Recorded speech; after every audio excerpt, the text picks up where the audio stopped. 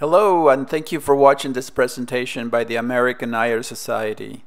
Please support the organization by becoming a member. Go to irises.org and click on Join. Thank you. So welcome everyone to another American Iris Society webinar. And the topic for tonight is how to create a new iris, aka the story of species crosses. Species crosses are hybrids involving more than one species.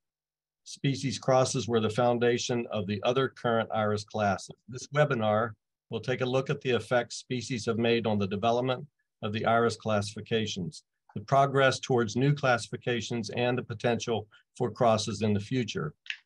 And Bob Pries will be presenting tonight's webinar. And Bob, in his own words, is a frustrated botanist who gave up academia to make a living. Beyond that, however, which Bob hasn't said, but I will tell you that he has used his botanical knowledge and his interest in the Iridaceae to create one of the greatest resources available in the horticultural world, the American Iris Society Iris Encyclopedia, aka Iris Wiki. Bob also built the AIS Ben R Hager-Sidney P DuBose Memorial Online Iris Library within the pages of the Iris Encyclopedia. Bob originated and brought to fruition the International Species Symposium in St. Louis, Missouri in March of 1995.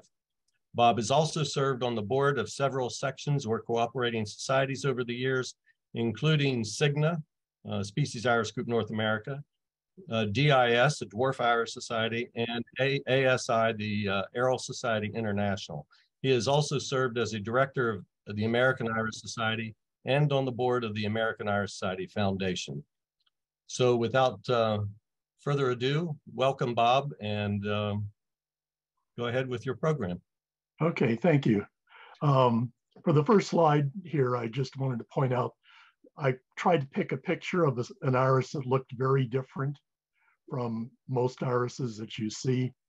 And this is a slide of a species named Iris timofevii. It's very hard to grow, but to me, it's really incredible. The architecture of its leaves and the flowers, to me, are quite exciting. I think of it as a piece of sculpture more than just an iris plant. But anyway, I wanted to point that out and try to show you that with using species, you can get to new places that you really haven't been before with irises. Let's see, I'm going to do this. Well,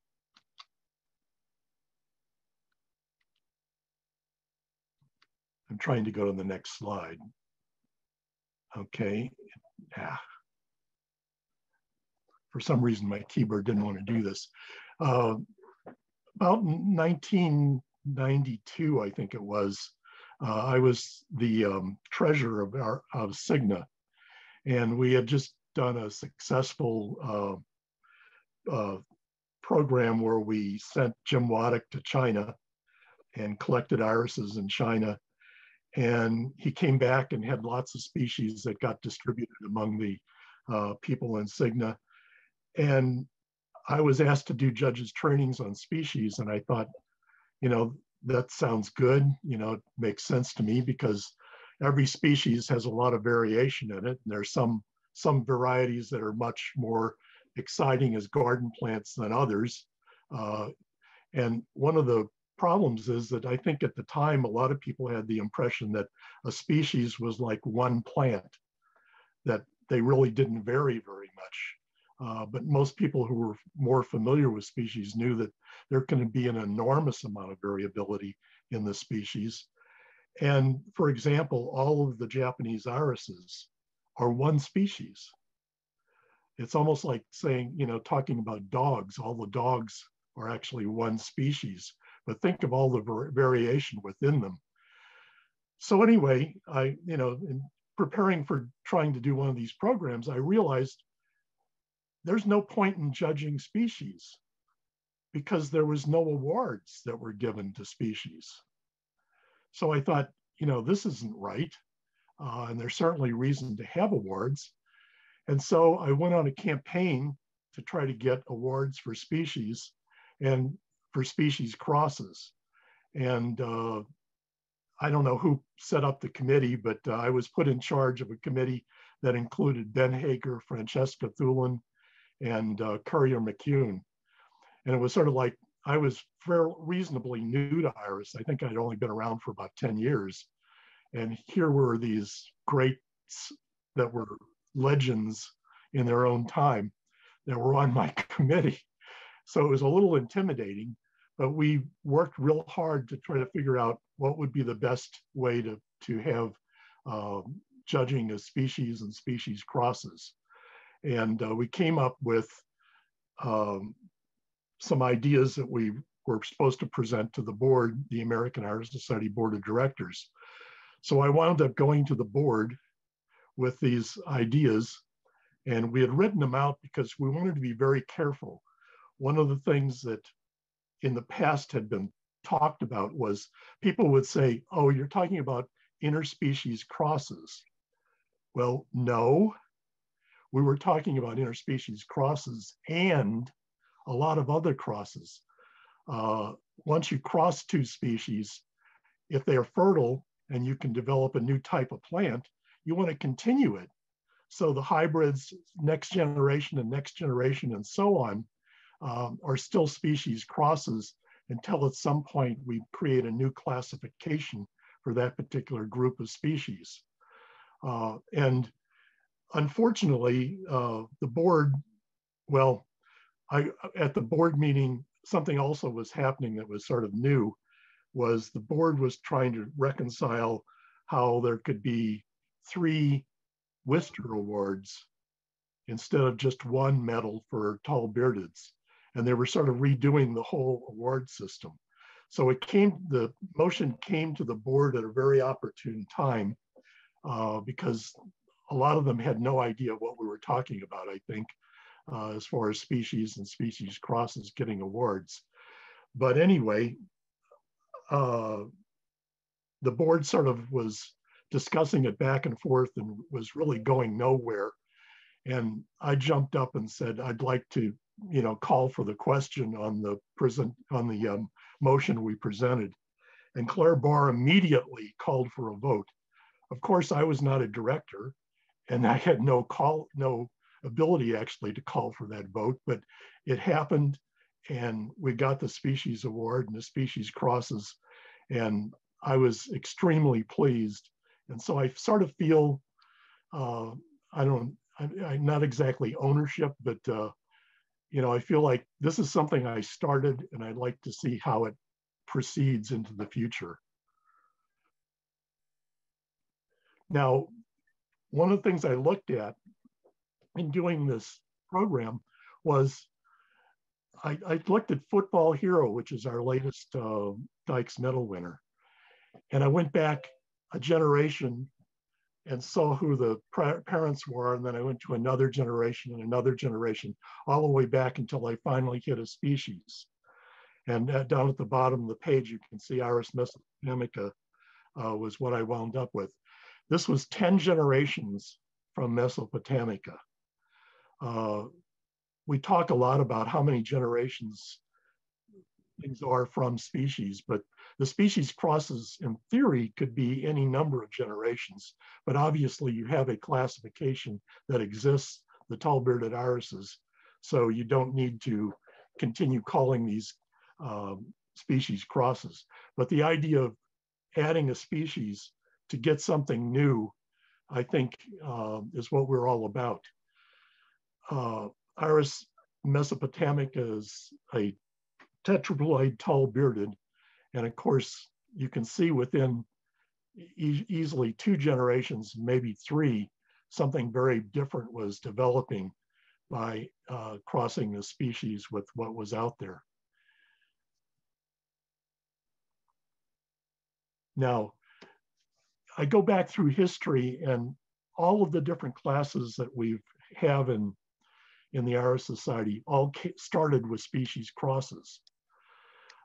We didn't call them species crosses at the time, but nonetheless, they were species crosses.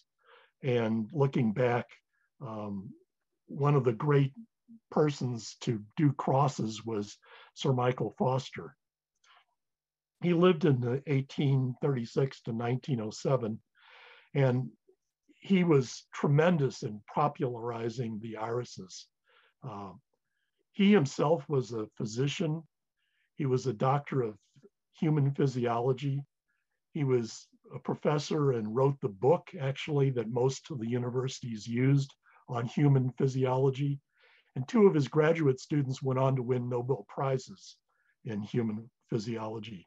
So he wasn't just your ordinary person, but somehow he found time to investigate irises and to try all sorts of different types of crosses. And in doing so, he used to publish his findings in the Gardener's Chronicles and in the Garden and in another French weekly that was Rue Horticultural. And what amazes me is these were newspapers that came out weekly with 10 to 20 pages each week, with sometimes 5 columns of text. It was just incredible the amount of information that was coming out at this time. And Foster was right at the lead of presenting this information to the public and really got a lot of people going on irises in his time period. There were also, it was fun because reading through these, because at the time when they come out weekly, you'd have some horticulturists that would completely disagree with another horticulturist that had just published something the week before. And you got these long-standing arguments that went back and forth from week to week. So it was a very interesting reading. And I had the privilege of reading the Gardener's Chronicles at the Missouri Botanical Garden. But remember, these are newsprint, and 100-year-old newsprint is really delicate. So it was very difficult to be as careful as one needed to be, not to have the pages crack or have any breaking of the pages. And now these are all on the Biodiversity Heritage Library. So one can go there and view them and read them without having any problem of really destroying the originals. Okay, I'm going to go to the next slide if it works, okay. One of the things that Foster looked at was, at the time, almost all the tall beardeds when he first started were diploid, and they were essentially Pallida and Variegata crosses. And a lot of other irises that were named species, like squalens and Lurida and Amina and Flavescens, they were all called species at the time, but actually he proved by his crosses and his experimental crosses that they were all really crosses between Pallida and Variegata. And in some ways, Foster was unique in this because, in essence, he was one of the first experimental taxonomists by actually creating a theory and then testing it by crossing the plants and seeing what happened. Okay. Two of the types of irises, or actually 3 of the types of irises that were prominent at this time was Iris albicans, Iris florentina, and Iris germanica. And there's a lot of confusion about what is actually Iris germanica, and I'm not going to go into a long thing about that, but the germanica that I'm looking at here is an intermediate, not the regular tall bearded germanica. They were both called germanica, but all 3 of these species were actually natural hybrids that were triploid, which meant that they were sterile. So you couldn't get really any development with these. But in nature, triploids are oftentimes very robust. They grow easily and can be propagated by clones, but they can't produce more types. Albicans shows like there were two colors, and the color was basically due to a sport where one gene changed occasionally, and it would flip to white. Most of the time it was white. Occasionally it would flip to blue, and then it could flip back again. Okay. Now, there were tetraploid species that Foster was important in getting into the trade and getting people to experiment with. One of them that he actually traveled to Turkey and collected the plant Amas, which is a Germanica from Turkey. And he found that by crossing it with the diploids, he could actually force some of the diploids to become tetraploid. And that extended the possibilities of all different types of colors. And Amas, if you go back, is one of the, I like to call them foundation plants of the tall-bearded irises. So is Mesopotamica and Trojana and Cypriana. They were all in essence probably something close to either Germanica or species in their own right, but they were all tetraploid. One of the interesting things about Amas was that it never would produce a pod, but its pollen was really effective and would cross on cause these other plants to cross with this when the pollen was put on them. And I think that's one of the lessons I said in my lead up to this talk, that I wanted to point out things that a beginning hybridizer should know. One of them is try things both ways. The parentage, a single parent may not work one way, but it may work in the opposite direction if it's a pod parent or instead the pollen parent. And so trying different things different ways, even though you think you've crossed something already, if you didn't try it in the other direction, you probably really weren't testing its full capability. Now, so in essence, Foster's was at the beginning in the creation of the modern tall-bearded irises. He also did some things like he crossed Iris monnieri, which was a Spirea species, and Iris spirea.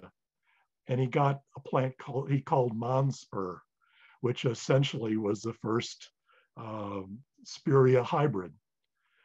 And he named it Monspur, and he created this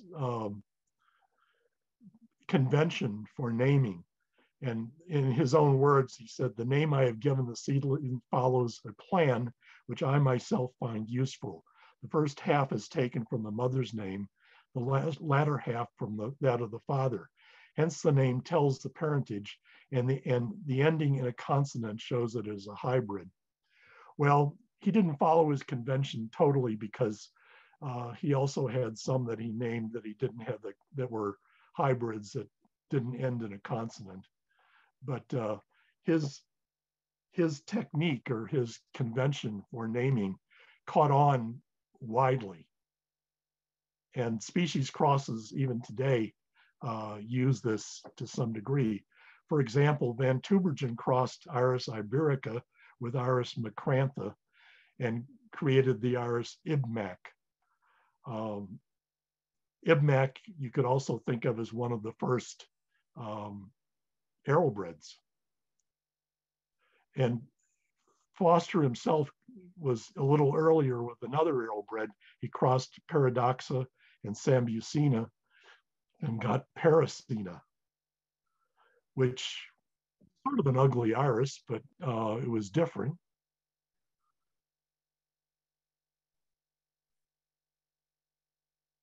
Okay. Another one that Fernand Denis produced was Paltec, and he crossed Iris tectorum with Edina. And for years, I thought, boy, I'd really like to repeat that cross. And I didn't realize, by the name, I thought it was Pallida that was crossed with tectorum. And that wasn't right at all. Edina, at the time, of Foster, they used the plant names of the species that were the original diploid species as colored groups. And so Adina was in the colored group Pallida. But, you know, there were things like squalens, and we even have these colored groups today. We could talk about aminas and neglectas. These were all species names that weren't really species, they were hybrids, but they used those names to sort of organize the different types of bearded irises. And that was first done by Barr in his catalog late in the 1890s. Now, the botanists also have a way of doing hybrid names. And so they take two plants like Iris hookeriana and Cameoensis, and those two crossed, and Dykes named it Iris sycamensis, but they decided later that it was actually a hybrid. They didn't know at the time but they surmised that this was the cross. So to designate a cross, they do Iris and then X, and then they give it a unique name. So any Iris X sycamensis means that, according to its definition, it has both hookeriana and Cameoensis in the background. It may be either direction on the cross. It may also be the two of them crossed with themselves, with a self, or with one of the other later. All those are considered in the botanical naming of the X name. Now, I like to call these the X files because a lot of botanists don't really pay them a whole lot of attention. I looked in the world checklist put together by the Royal Horticultural Society, and they list about 195 X names. Most of them, well, let's put it this way, about 50 of them were actually synonyms of some sort of Germanica cross, and about another 50 were synonyms of some sort of Louisiana species cross. And that's a whole nother story, actually. Another group that was created by species crosses, or by bringing a new species into the mix, was the Dutch irises.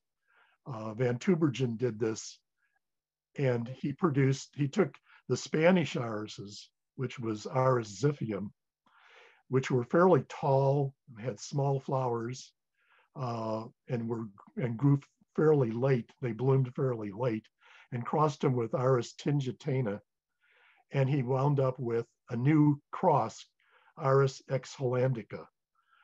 And all of the Dutch irises are Iris X hollandica. They bloom earlier, they have larger flowers, but they're all species crosses. And because the American Iris Society doesn't register them, when I was putting together the AIS Encyclopedia, I thought, what am I going to do with these? And so essentially they're all in the species cross section classification, even though they're not really registered by the American Iris Society. Now, other types of crosses. Nature does this all the time, or at least frequently enough that new species are created. And one of the species that was created by two other species crossing was Iris versicolor.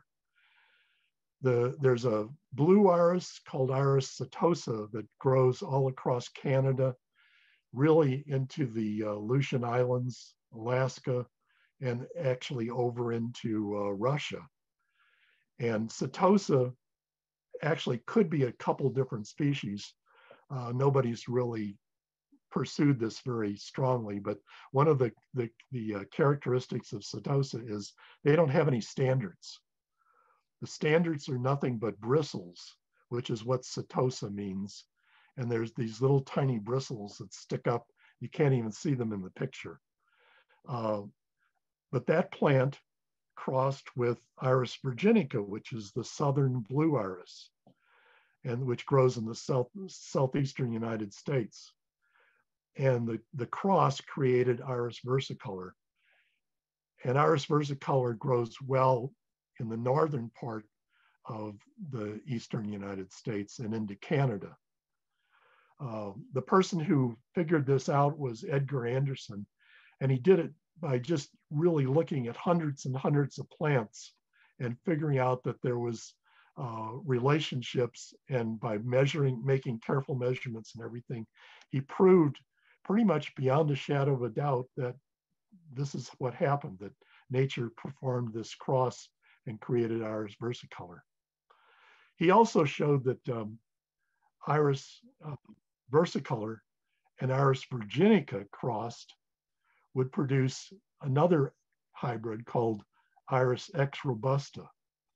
And X robusta has the characteristic of always having purple foliage at the base and sometimes all the way up into the pods.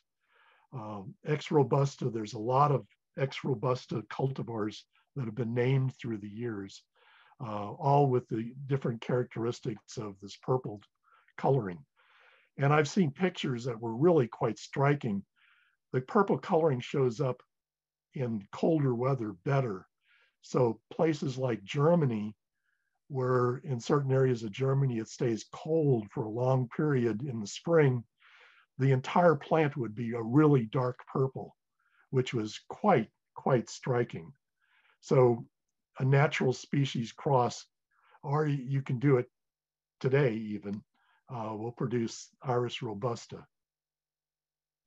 Bob, before you go on, can I ask a question related to that cross?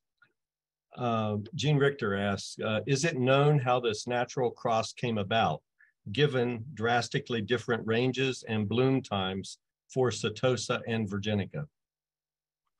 Well, probably at one time Virginica extended further north, and probably Setosa extended further south.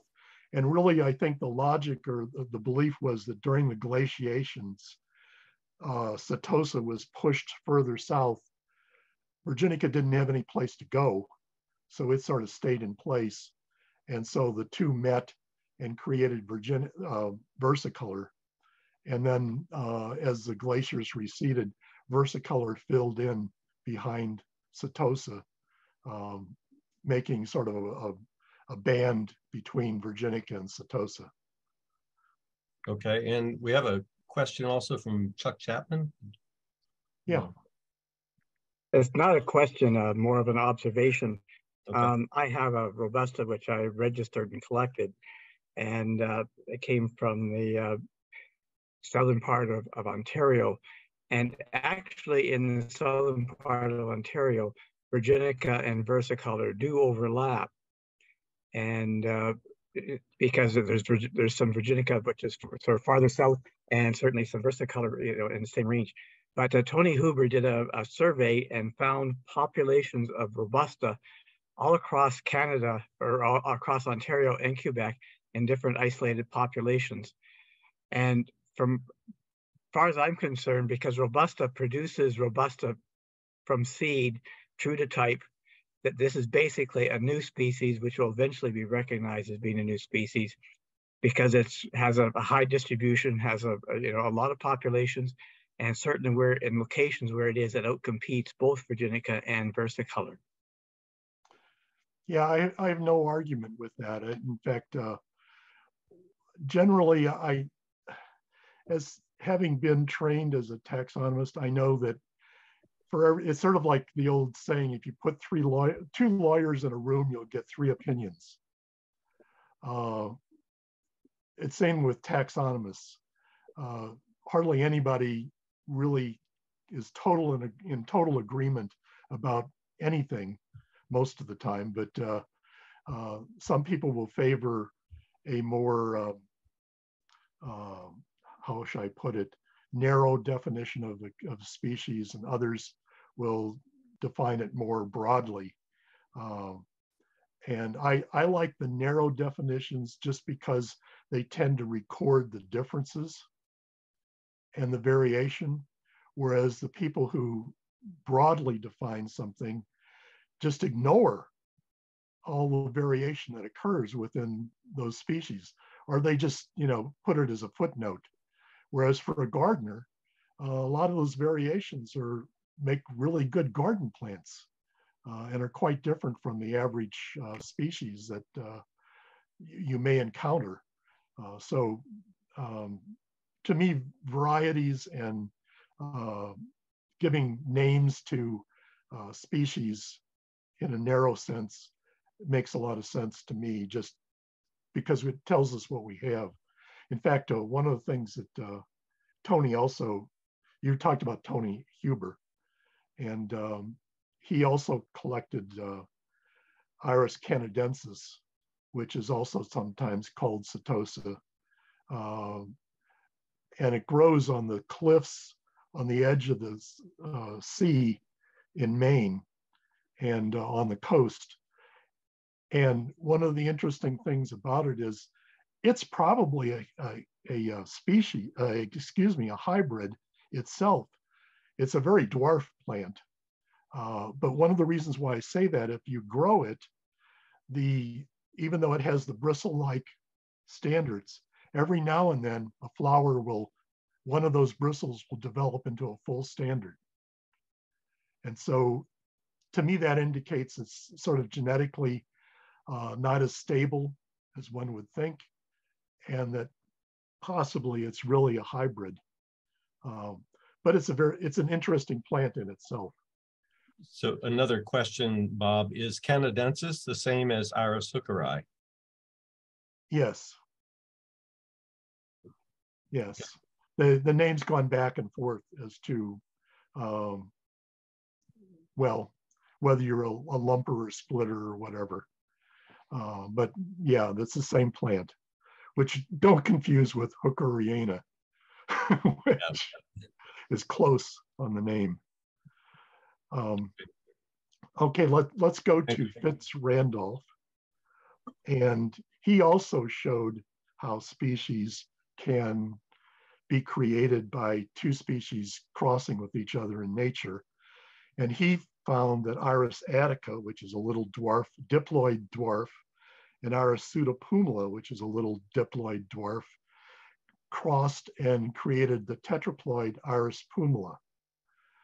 And he did that by looking at, it's incredible to me what these people were able to do with limited technology. But by looking through a microscope that probably only had about 900 power at best with oil immersion, and staining the chromosomes as they were dividing, by looking at tons and tons of cells dividing, they could count the chromosomes and sort of get little pictures drawn of each of the different types of chromosomes. And they could see there were 8 chromosomes in attica and 8 in pseudopumila that were different. And in pumila, there were double, even though the 8 weren't exactly the same in the 2 different species, when you put them together in pumila, they created a tetraploid effect, and you could still distinguish the pseudopumila and attica chromosomes. So anyway, Randolph, he was one of the presidents of the American Iris Society, and during his term in the 50s, people were counting chromosomes, and he went overseas and brought back lots of different iris species, especially bearded species, that people were then using to cross with and create new species crosses. And because of his work, and also there was another person that goes back a little bit before Randolph, in 1929, Amos Perry was a gardener who was trying all sorts of crosses. And he was the first one to make a cross between a Pacific Coast native and a Sino-Siberian. And he named it Margot Holmes. And the British Iris Society was so impressed that they awarded the first Dykes Medal to Margot Holmes a species cross by Amos Perry. The parents are shown at the bottom, and you can see there's quite a bit of difference between the three plants.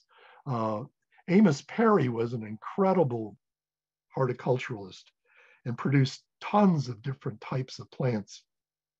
If you go through any perennial guide, you'll find Perry's poppies and Perry's delphiniums and Perry's this and Perry's that. And he produced lots of iris crosses and was one of the first that really did much with Pacific Coast natives. But sadly, this was like in 1929, and we had the Depression, and then the war came along, and his fields and stuff during the war were plowed under, so that a lot of his plants just disappeared and totally. So it's sort of a tragic story in a sense, but Amos Perry is still, in my mind, one of the most important iris breeders of all time. And because of that, that's why we named the medal the Randolph-Perry Medal for species crosses, because of Perry, because of Randolph proving that species could be developed naturally. And for that matter, Anderson probably could have been in Randolph's place, but Randolph actually did more. So we have the Randolph-Perry Medal and not the Anderson-Perry Medal. But Edgar Anderson was a much beloved botanist at Missouri Botanical Gardens. Now, it's another question here, Bob. Sure. Can genetic science, DNA mapping, help differentiate different species and interspecies or species crosses? I'm sure it can.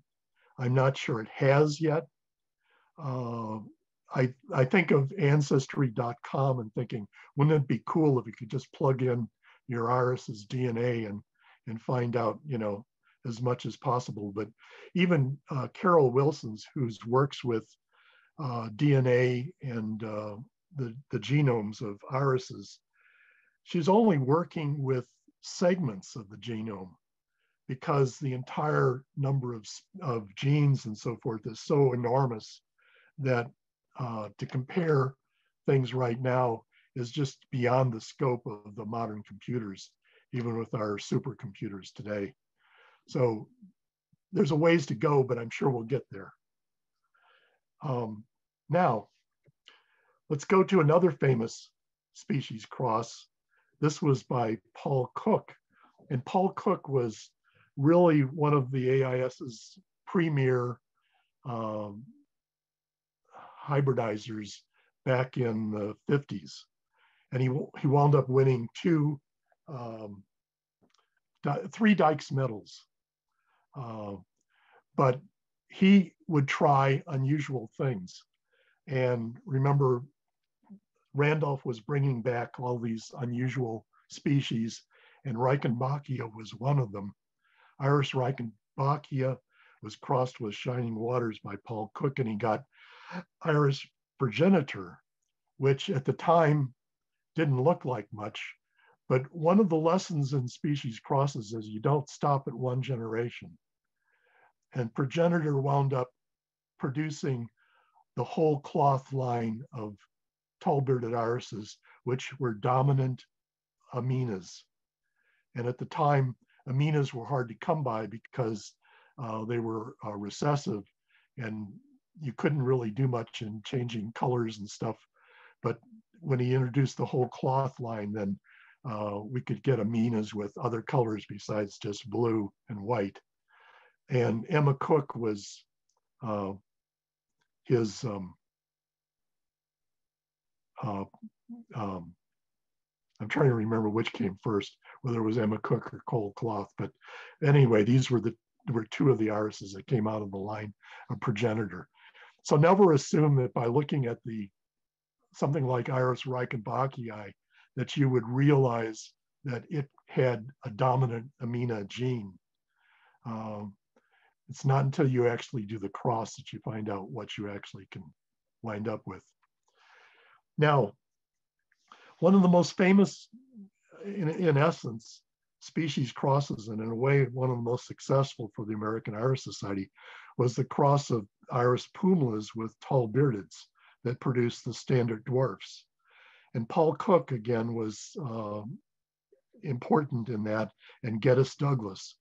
And the story goes that I believe they were both postmasters or postmen, and they would exchange pollen by mail, so that when Geddes Douglas had tall beardeds blooming in Kentucky and Paul Cook had pumilas blooming in Indiana, he could send the pumila pollen to Geddes Douglas, and they would do the cross. He would do the crosses and get the pumila crosses. And because of their work in initiating that group of irises, that's why the Cook-Douglas medal is named after, that's for standard dwarfs, is named after them. And of course, we didn't have species crosses at the time, that classification. The first Cook pumila hybrids, wait a minute, I think I missed a slide. Yeah. One of the reasons why pumila hadn't been used before this was that most people think we didn't actually have Iris pumila in the United States, and that Robert Schreiner was the first one to import seed from the University of Cluj in 1942. And these are three of the cultivars that he grew out of that seed and were used later for crossing with tall beardeds. Now, unfortunately, it wasn't these particular pumilas that Geddes Douglas and Paul Cook used, but these were the first pumilas, and that sort of created the possibility of new ones coming into the country. So Beria and Fairy Flax and Green Spot were all pumilas crossed with, unfortunately, a Paul Cook seedling that we have no pictures of. So nobody knows what the tall bearded looked like. But Geddes Douglas crossed pumila with a number of named tall beardeds. And for example, Minnie Colcutt with a violet pumila produced Garnet Treasure, and Orange Glow with a yellow pumila produced Rosy Wings. Now think about all the standard dwarfs that are out there. And these particular standard dwarfs are probably not all that exceptional today. But look at what they were crossed with as far as tall beardeds go.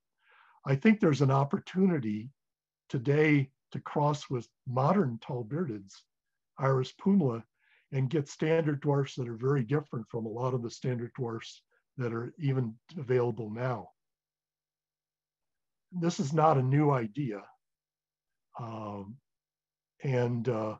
Over time, there's been over 100 crosses between pumila and tall bearded irises, different tall bearded irises, but there's still room for something new to happen.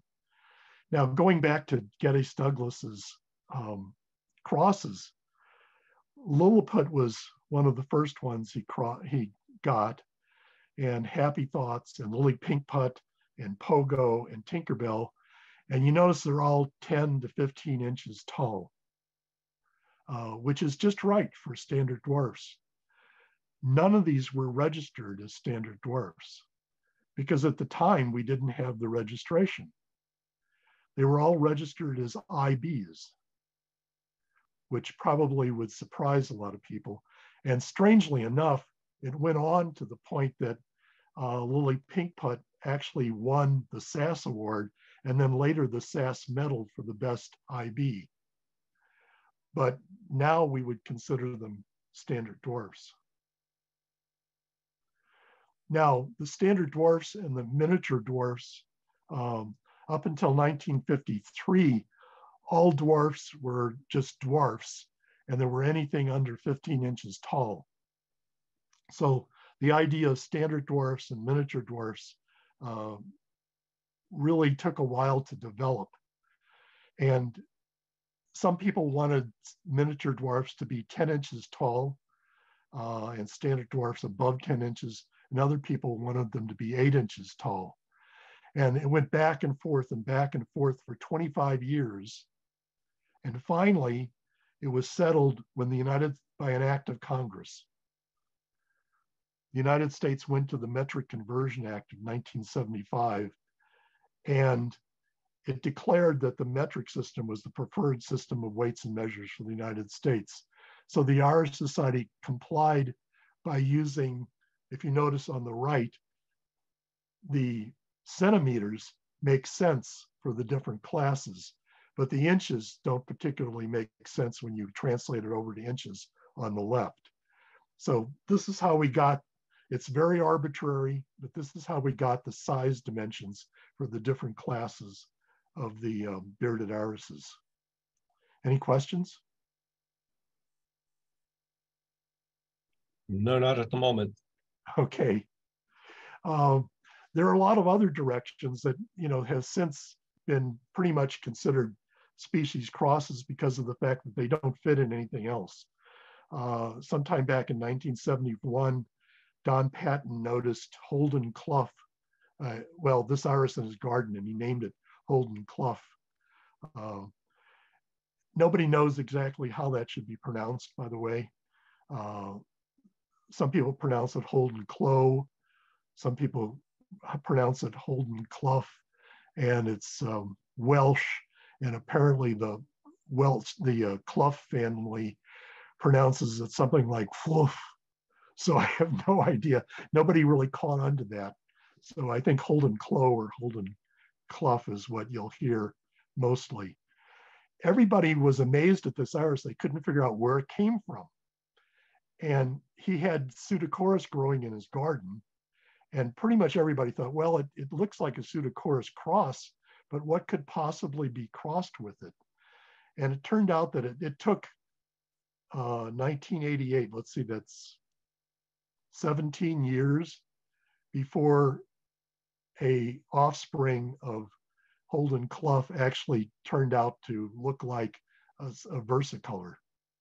So probably versicolor and Pseudochorus were the origin of Holden Clough. Now the Holden Clough line produced some really interesting plants. First of all, the plants, Holden Clough hardly ever produced seed. So it was really remarkable that in 1 year, around 1987, in two different gardens, Thomas Tomberg's garden in Germany and Ben Hager's garden in California, both produced some seeds from Holden Clough. And when they planted them and grew them on, this is what they got: Berlin Tiger, Roy Davidson, and Phil Ettinger. And one of the interesting asides was Roy Davidson came out just a little bit too late or too early to be included into the new classification of species crosses. It didn't exist at the time. And Ben Hager had the reputation at the time of he had won the main medal for every different class of irises. And then when the species cross award and medal came about, he didn't win that award, and he probably should have won it with Roy Davidson. But fortunately, he had another plant in the garden, Phil Ettinger, that he put forward a little later, and it did win the award. So Ben Hager still wound up winning all of the hybrid classification awards. Now, Berlin Tiger and a pointer was an offspring of Berlin Tiger, supposedly with Mysterious Monique as one of the parents.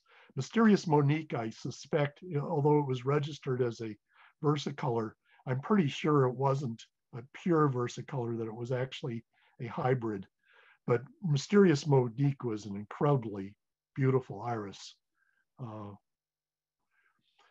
Now the Pseudochorus, when crossed with the Japanese irises, produced something very different again.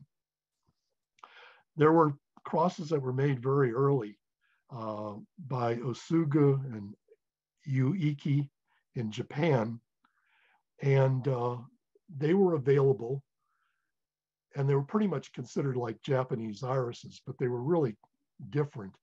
One of the characteristics that they had was they produced foliage that was yellow.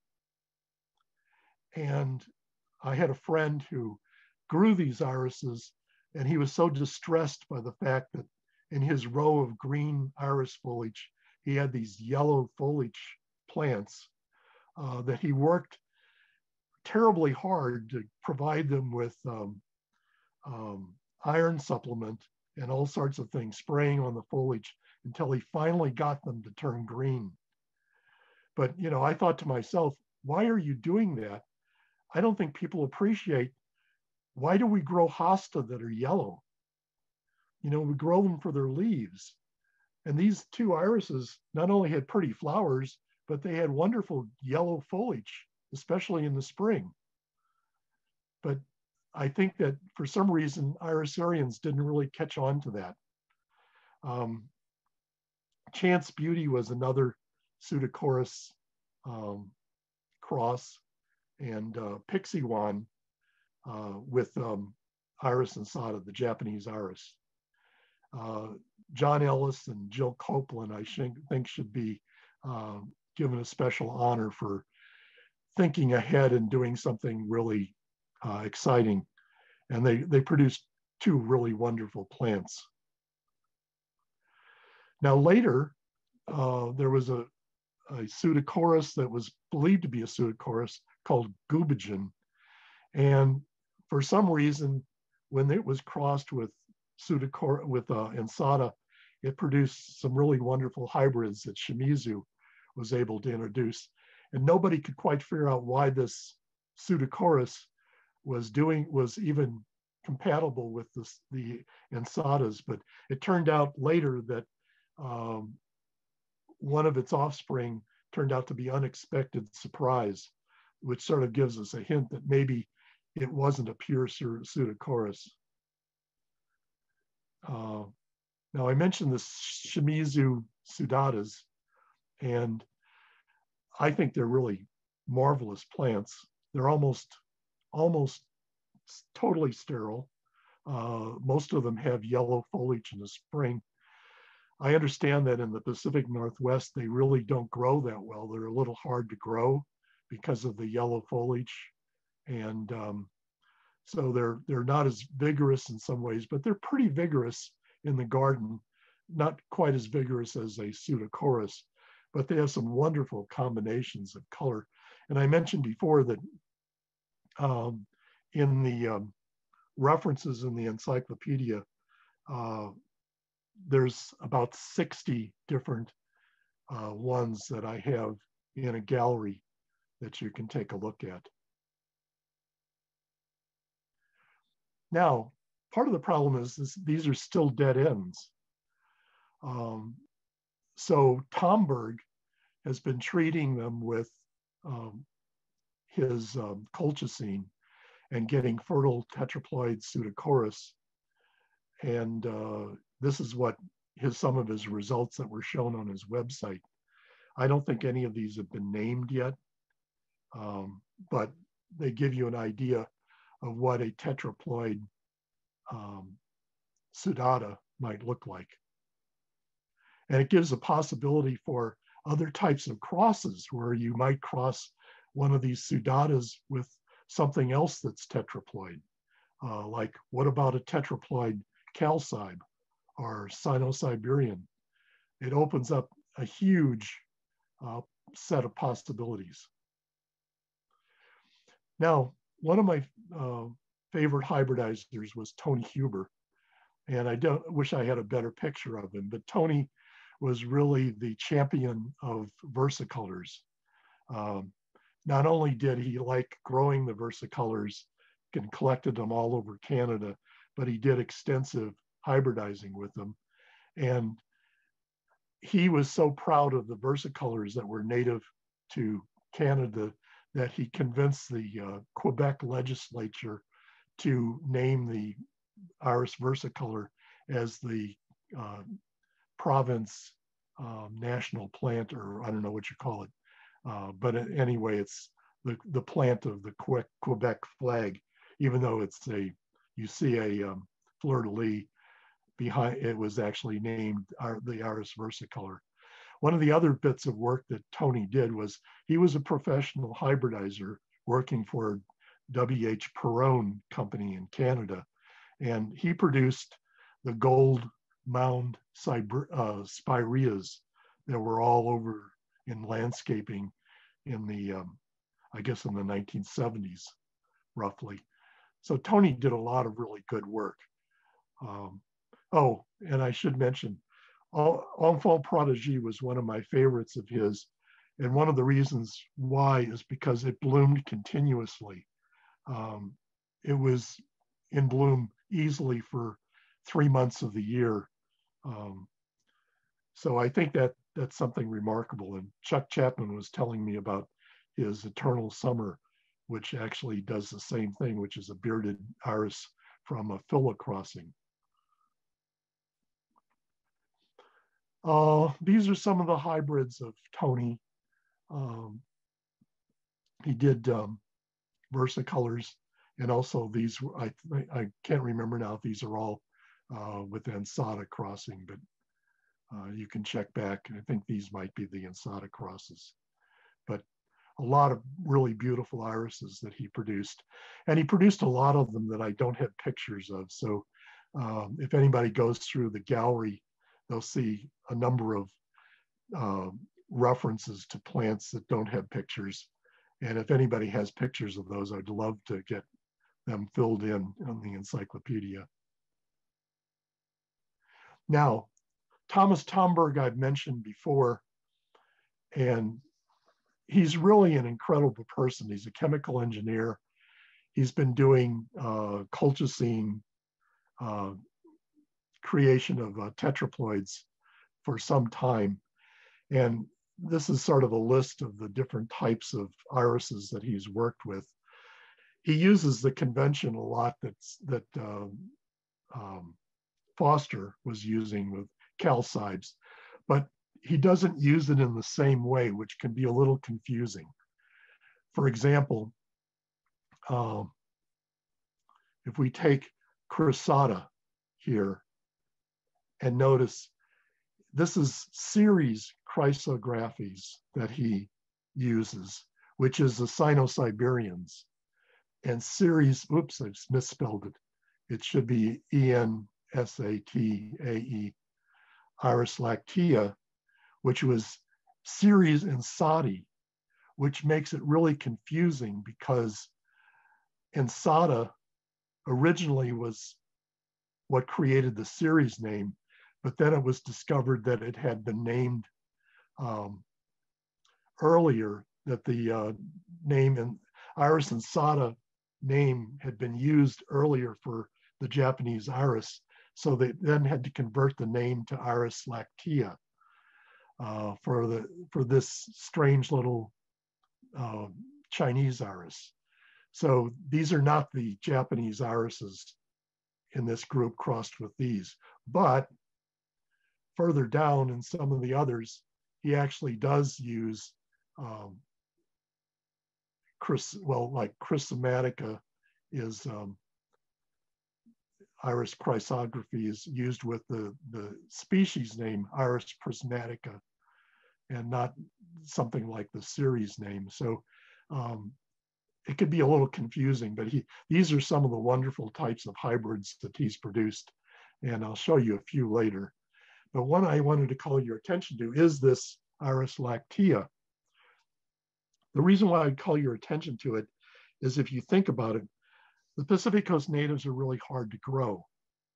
The Sino-Siberians are hard to grow. But this little plant is like, you can run over it with a truck and it'll still come up and grow.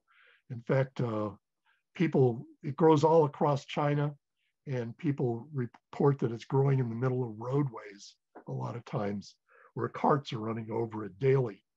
One of the species that's been named was redundant, named by Schaefer Sachs. And this species has a number of variations that I don't think have been taken advantage of. This Iris lactea and Lactea grandiflora, you can see a herbarium specimen with those two on it. Grandiflora is huge compared to the normal Iris lactea. It's not in commerce that I know, but Tamberg has been using it in his crosses. And so they're not just the normal lactea that's in the crosses. Also, the Iris, like redundant, has a different habit than the normal lactea. It tends to come up and bloom above the foliage very short. And so it's really quite a nice iris, whereas Iris chinensis, Iris insata, variety chinensis, it tends to bloom down in the foliage. So here you have this iris that's indestructible. And if you could only add that indestructibility to some of the modern hybrids, and that's what Tamberg has been trying to do. His Crissata hybrids here show you some of the results. And granted, they're not all that beautiful compared to others of his, but hopefully they actually pass on some of this vigor that is in Iris lactea. And this is another generation of it. And then he's converted them to tetraploids. And this is some of the tetraploid seedlings that he's gotten. And now these could be crossed with any other tetraploid and get fertile hybrids. And maybe in their gene pool, they could pass on some of that hardiness that is lacking in the Sino-Siberians and in the Chalcibes. Okay, and here's a Sino-Siberian crossed with a Crissata. So it's only 1/4 lactea, but these are beginning to look pretty nice. I have no idea how tough they are, but the potential is there. So I think that's an exciting avenue for us to go down.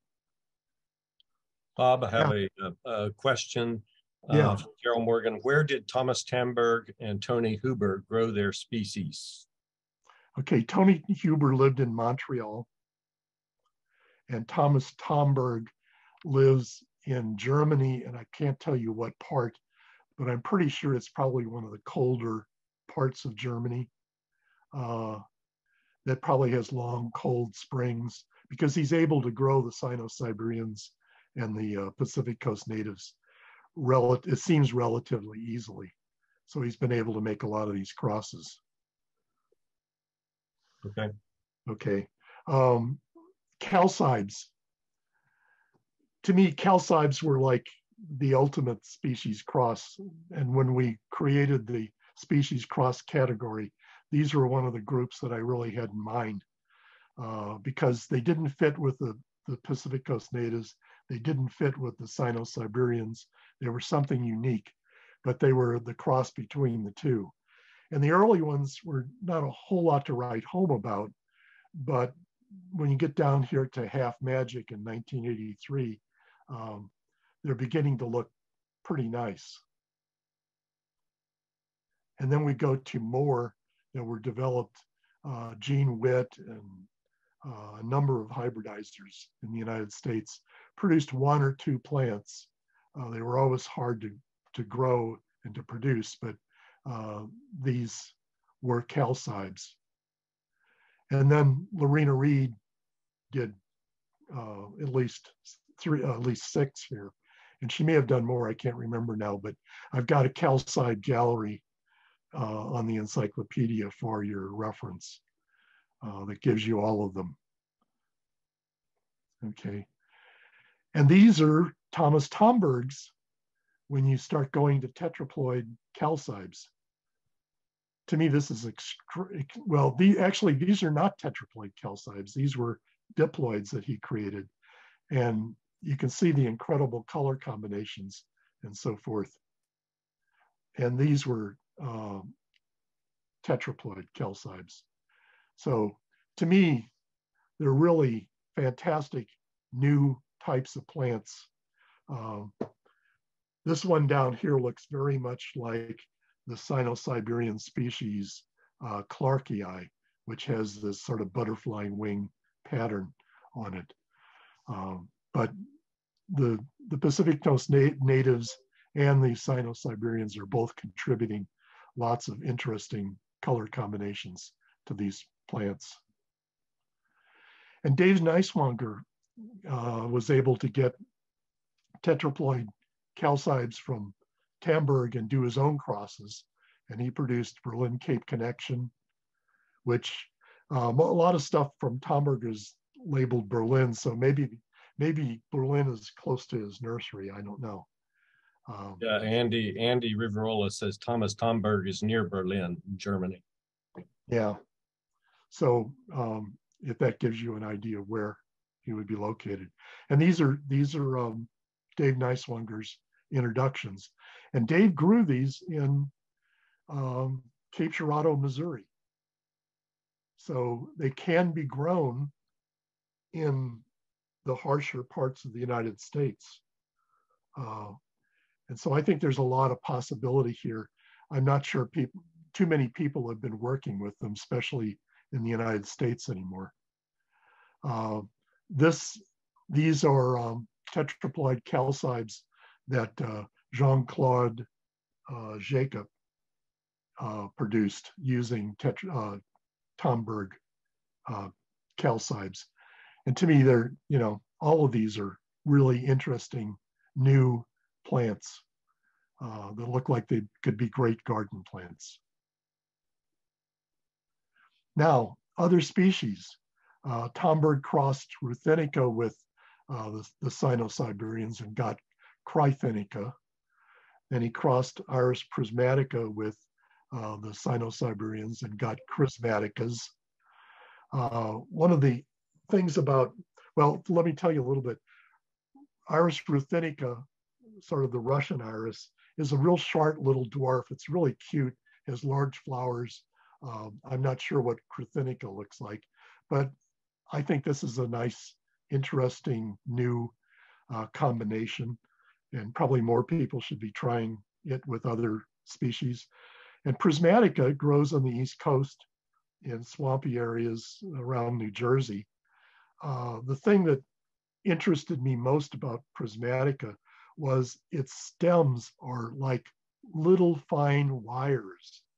So they're almost invisible when you see it in the garden, and the flowers seem to float in midair.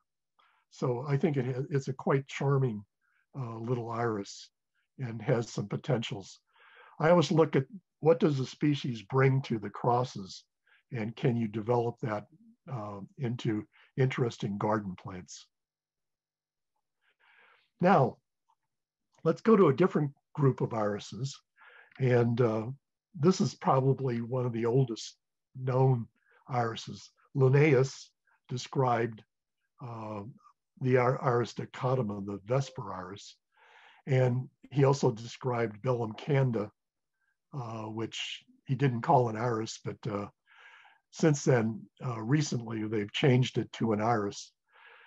These are both really interesting species. One of the properties of them is, notice the dying flower. This doesn't show it real well, but it curls up into a corkscrew that is really tight and really a lot of turns to it, and then it falls off. So they're self-cleaning irises, which is nice because each plant can produce stalks with so many branches that they may have over 150 flowers on a single plant, to give you a perspective. So there's something really interesting about these two plants. And for years, Sam Norris tried to cross them and couldn't get anywhere. And other people tried to cross them and nothing seemed to happen. Rex Pierce took the Bellum candas, and he found a Bellum canda called Iris Bellum canda flabellata that now the botanist reduced to just a synonym. but it used to be having a separate name, and it was a little tiny dwarf yellow iris. And by crossing that with the larger regular chinensis form of Bellum canda, he produced something like freckle face and hello yellow, and these were called the Avalon hybrids. And they were hybrids of Bellum canda, which is now Iris domestica. So they actually were species crosses. I mean, excuse me, species, not species crosses. But Sam Norris got a hold of Iris dichotoma by way of a plant that was brought back from Siberia from the town of Shilka. And this is what it looked like. And this plant was widely touted in the garden catalogs for a number of years. And this is the picture that they generally used.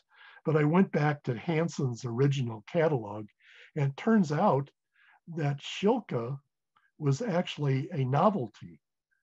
It produced multiple flower petals and different arrangements and so forth, and produced hundreds of different flowers. So it wasn't your normal Vesper iris.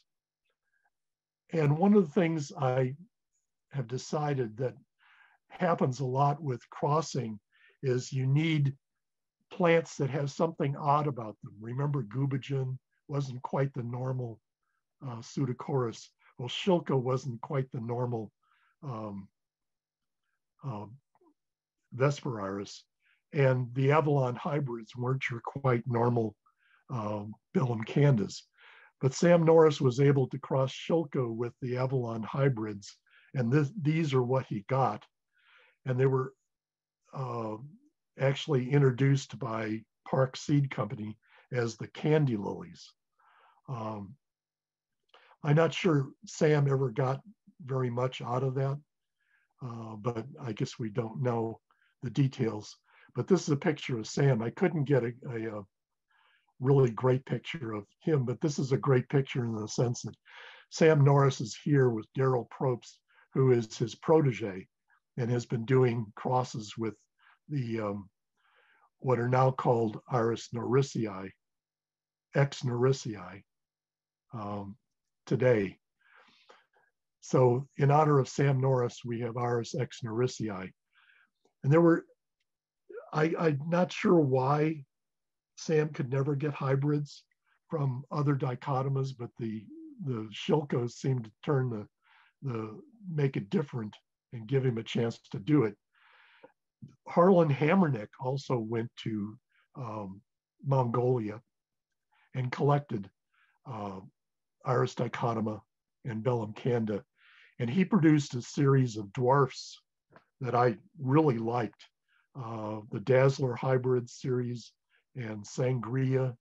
Then there was the jungle colors, and he had a whole bunch of different ones. And now they were introduced by Bluebird Nurseries in Nebraska.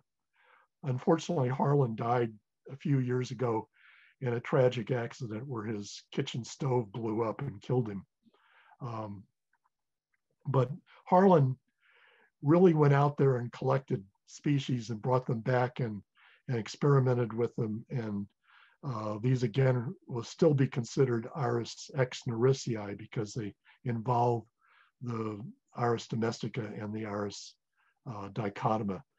There's another group of hybrids that Gilletta Seed offers.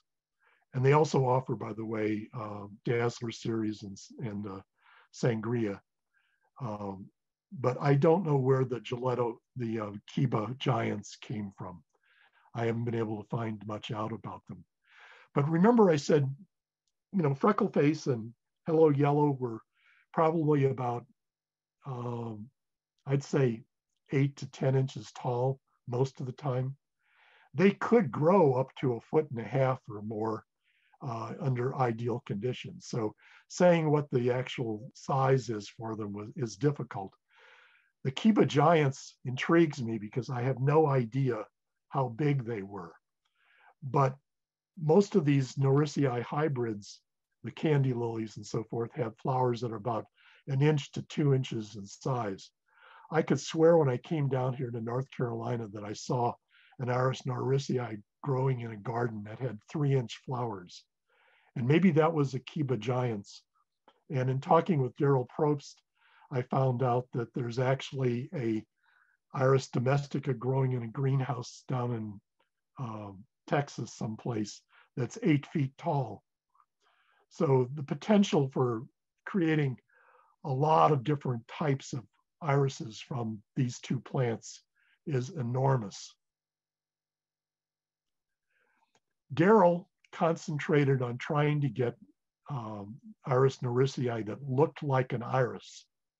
So he really wanted the style arms to stand out like irises do, more than they do on the Bellum candis, where they're sort of pulled together and look like one unit, just a stalk sticking up in the middle of the flower.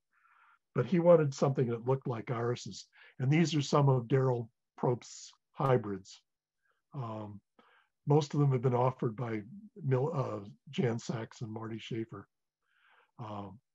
Again, and Jan Sachs and Marty Schaefer had done some of their own hybridizing. And I'm looking forward to trying to grow some of these in my garden too. But remember, these came from China. And the Chinese have also bred Iris norrisii.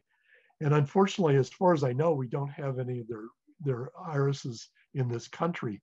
But this is a series of Iris norrisii that they registered in 2014. So I loved the picture. I loved the irises, the colors and everything were just incredible. And there's probably another time or two number of these in the galleries that I have on the encyclopedia. And I didn't put the names on because I wanted you to enjoy the flowers at first, but these are the hybridizers. Wen Zhu, I probably am not going to pronounce these because I don't want to slaughter their names, but these are the hybridizers that did the 2014. And they're still introducing new, or registering new Iris norrisii.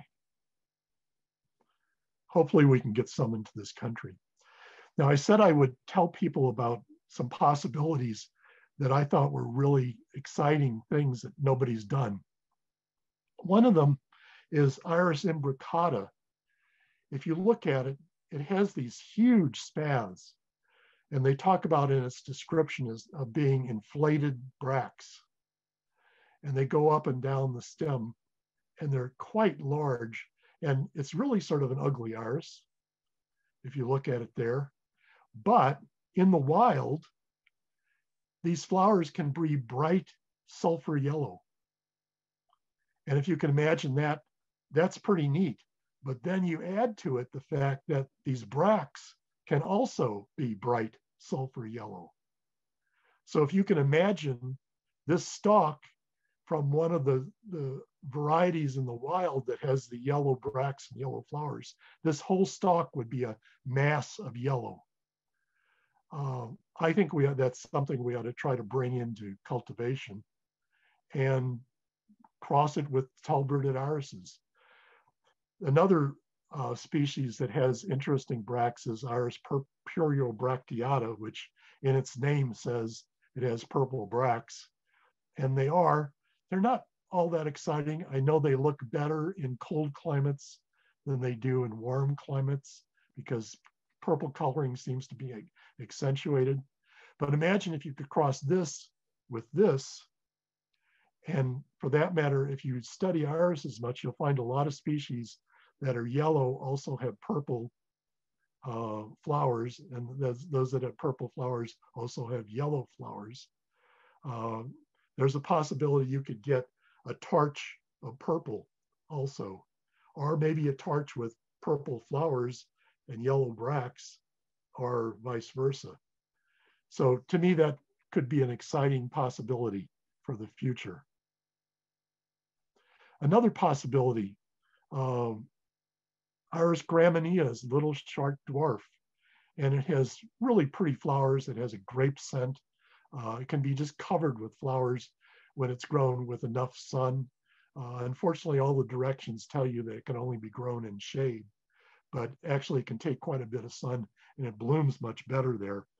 But Edith Cleaves, I'm thinking probably in the 1970s or so, reported in SIGNA that she was able to cross Iris fetidissima that has these pods that have beautiful red berries inside, and Iris gramineae.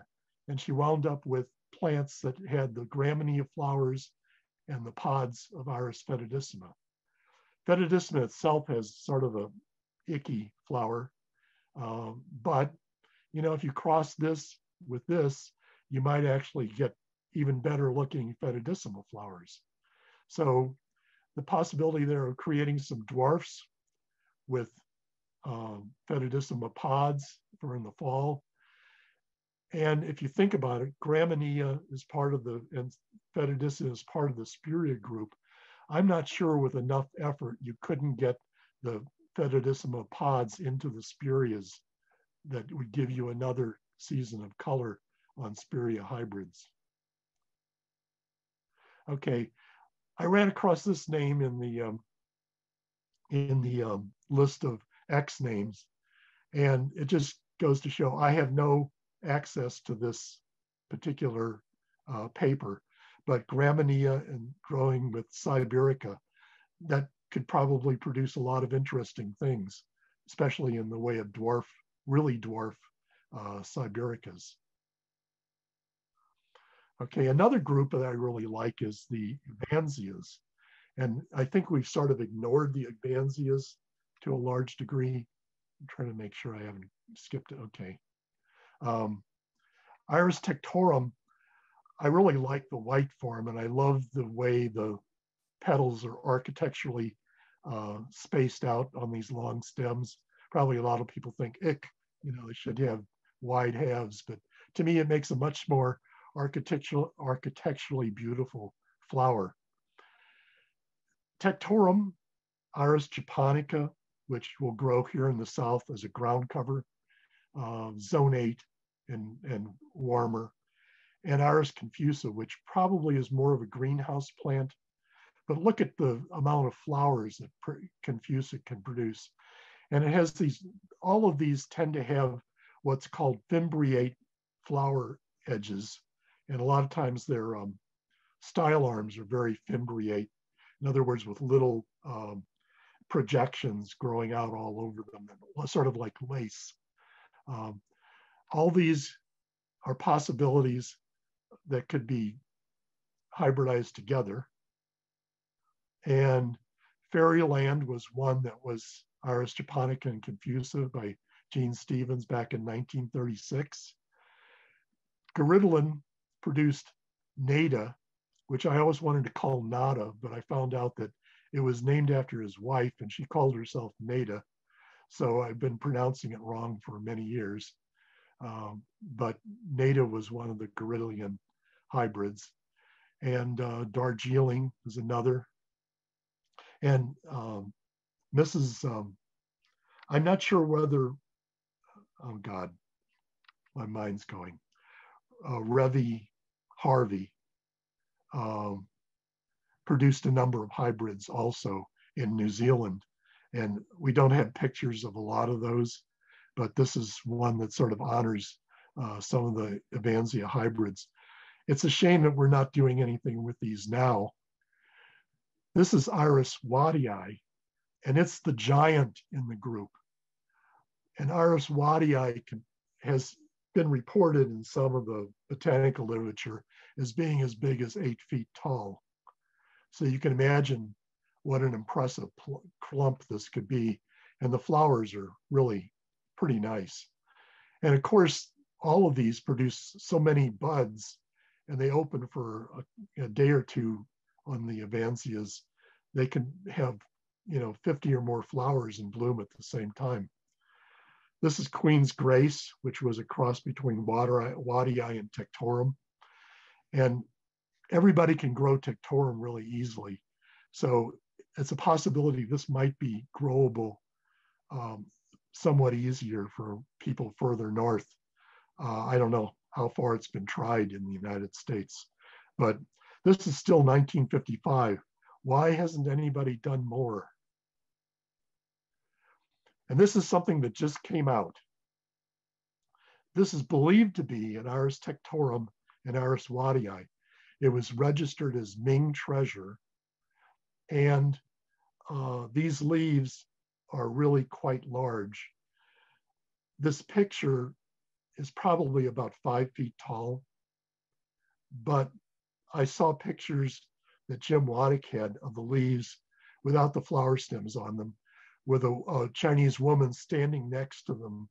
And she was probably at least a minimum of 5 foot, and the leaves were taller than she was. So this is a new hybrid. So far, it's been sterile.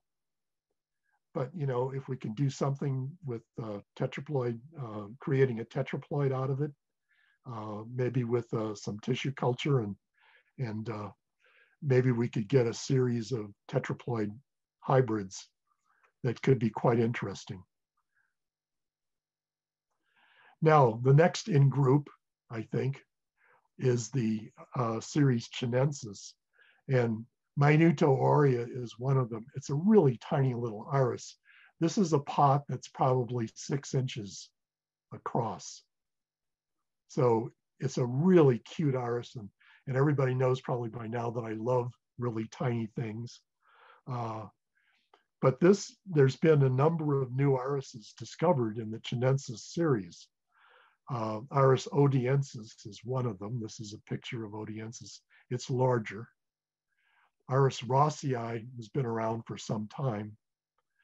And Iris coreana also is somewhat larger and is fairly new in the horticulture. But there's a published paper that all of these wind up hybridizing with each other. So there's no excuse for somebody to get out there, start growing these, and start hybridizing with them. And as luck would have it, there's also been 2 more new species added. Iris debashiensis. By the way, ensis means in the vicinity of. So this must be like Mount Dabashan or something like that it's in the vicinity of. And Daryl Probst gets one of the highest honors by getting an iris. He collected some of these and gets the species named after him, Iris probstii. So Daryl has been, most people are not that aware of Daryl's iris hybridizing, but if you're into perennials, he's the one that's been producing the masses of new coreopsis that are available now as perennials from most nurseries. Now, another great hybridizer. We're going off into the realm of not registered by the American Iris Society, but that's never stopped me from putting things in the Iris Encyclopedia. And I try to celebrate all irises. And I understand Alan McMurtry is with us tonight.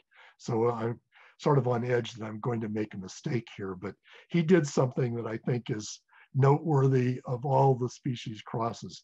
He took Iris danfordi, which he had growing from the trade, and Iris danfordi was sterile, and he couldn't cross it with his reticulatas. And he went all the way to Turkey to collect diploid wild Iris danfordi, so it could be crossed with Iris sophanensis and produce a whole new strain of irises that are just incredible. And the scientific name for them, although I'm not sure it's been officially acknowledged, will be, I'm pretty sure, Iris X McMurtrii. So Alan should get a lot of applause for this, and has provided us with some really fantastic irises. Unfortunately, the American Iris Society doesn't register these, so they can't win any of the garden awards, although they can be shown at a show and win awards in a show, but in the garden, unfortunately, they're not going to be able to do anything unless AIS would change their policy, which I don't see any reason why they shouldn't register them, because the KAVB, who's in charge of registering, doesn't really bother very much with these until they become commercially available and have hundreds of thousands of plants. So for the average iris enthusiast, getting some of these plants from specialty nurseries should be something that the Iris Society should honor in the way of registering them. Alan has won the American Iris Society's Hybridizers Medal, and probably the most prestigious award of all is the Foster Memorial Plaque that Alan has received. So I come all the way from Foster at the beginning back to Foster at the end. And if you want more information about these plants, this is the URL, wikiirises.org, main SX, about species crosses, or just go to the index on the sidebar and look up under A, about species crosses, and you can find more information. And just to top it off, these are the irises that have been registered for 2022 that are species crosses. We have 11 that I know of. Oops. Okay, there's the other 6. And that does it. So I hope I've inspired everybody to get out there and try to do some species crosses.